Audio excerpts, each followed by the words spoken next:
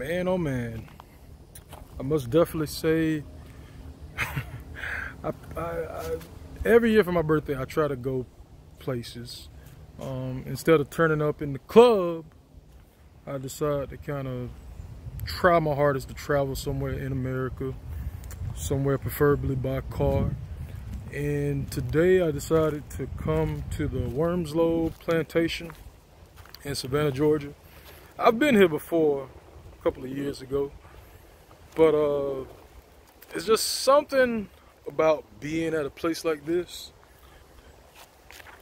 It brings a lot of sadness, a lot of joy, a lot of anger, some confusion.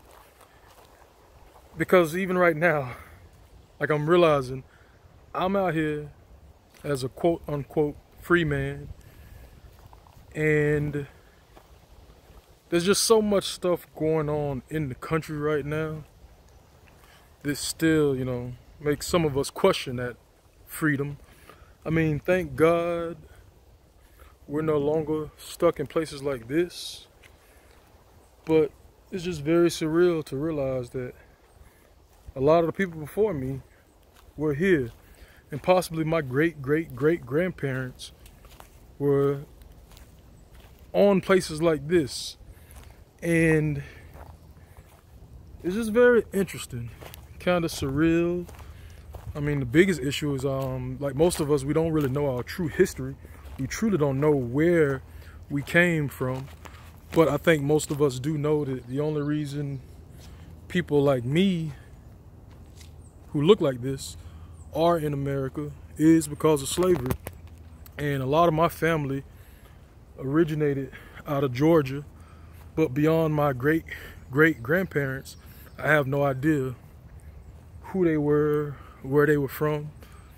And it's just, like I said, it's just surreal being out here, walking these paths, looking the way I look, and being able to freely walk these paths.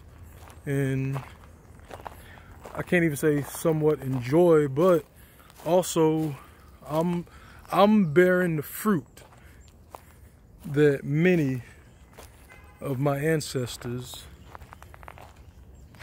were trying to get, were struggling to get, were wanting. They went through so many things for me to be able to be here today, walking around an old slave plantation as a free man. And it's just very surreal, very interesting. And like I said, it's a mixture of emotions, because it's like,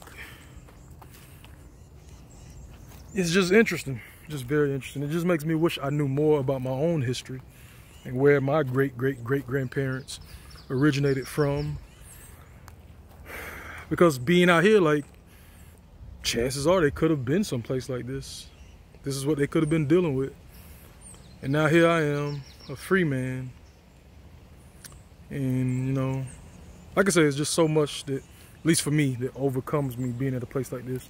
And it just makes me so grateful and thankful and all those other things.